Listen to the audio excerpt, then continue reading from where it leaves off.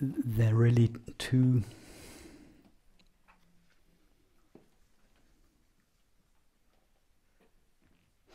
different aspects of the same approach. So the first thing we do here is to turn away from objective experience.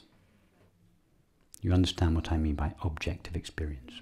Thoughts, images, feelings, emotions, sensations, the sight of this room, relationships, activities. We turn away from all objective experience, however pleasant or unpleasant it is, and we, as it were, turn in the other direction towards that with which objective experience is known, towards that which is aware of our experience. The common name for that is I. I am aware of my feelings. Now, I am aware of my feelings, whether I'm deeply depressed or ecstatically happy. The I is the same in both cases. So the I is not limited either to the depression, not limited or qualified by either the depression or the ecstasy. It is independent of both. That's the first step we always take here, to establish what I am.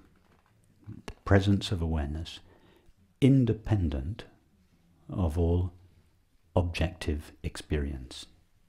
So in our conversations and contemplations, we, in one way or another, we go back again and again and again until we not just understand, but establish in our experience, until we stand as that one, until we know and feel ourselves to be that one.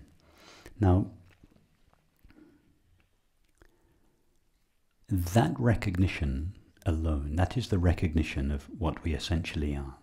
But that recognition alone is not enough to put an end to the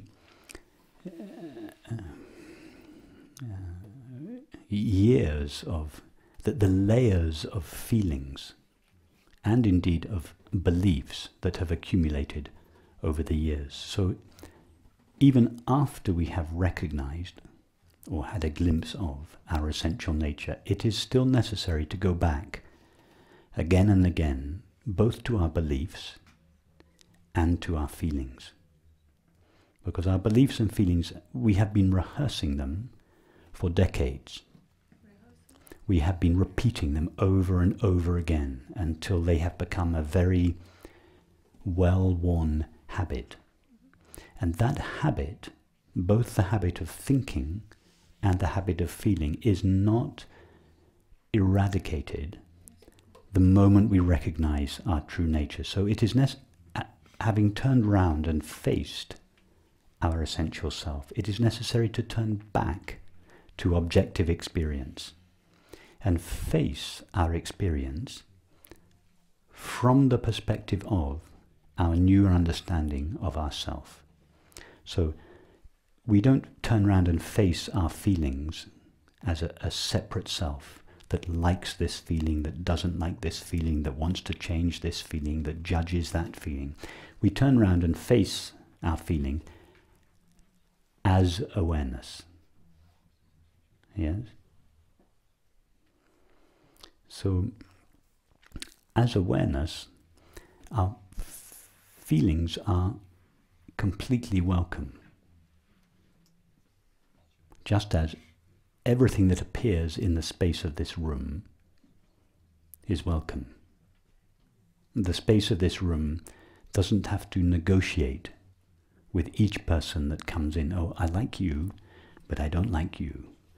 I wish you had a different color shirt on. Or I think the space cannot negotiate what takes place within it because it is empty. It is open.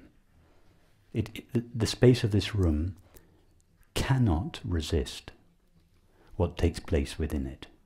Even if we were to start fighting with each other now, or dancing, or whatever, the space would remain the same. It wouldn't change if we were dancing or fighting. in that sense it is indifferent. But it is not a cold indifference, because it is also one with everything that takes place within it. It is a loving indifference, a benevolent indifference. So, as this presence of awareness, or let's call it the space, imagine awareness like a space, like the space of this room, but it's a knowing space, an aware space. So now we invite our feelings to come back, having turned away from them initially, in order to establish the presence and the primacy and the nature of awareness. We now invite our feelings to come back, but we welcome them within us meaning the space of awareness. And we let these feelings, as it were, soak in the space of awareness, in the same way that when you get into a bath on a cold night, you just surrender your body to the warm water. So so it was from this perspective that I said, we know when we are fully allowing or accepting or welcoming our feelings, when we can say to the feeling, I can live with you forever. You are welcome within me forever. That is a little test.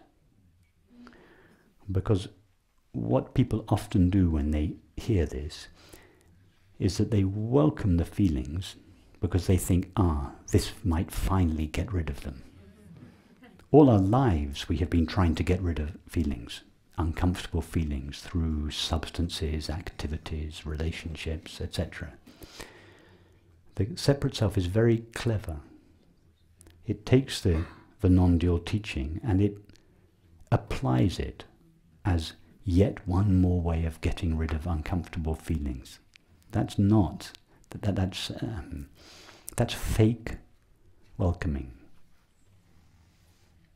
It's welcoming something so that you can get rid of it. So this question, can I live with you forever, is a very, when you say this to the feeling, you must be able to answer yes to that question, because then you know that there's no trace in you that wants to get rid of it. And then look at what is a feeling for which you have absolutely no resistance. Next time you are suffering, put the story that accompanies the suffering on one side, because we're not dealing with ideas and beliefs, we're dealing with the aspect of the feelings that is in your body, that it's a sensation in your body. So when you next find yourself suffering or with a sense of lack, don't let your mind go into stories. Just go to the feeling, the sensation of the lack. And it may take some time.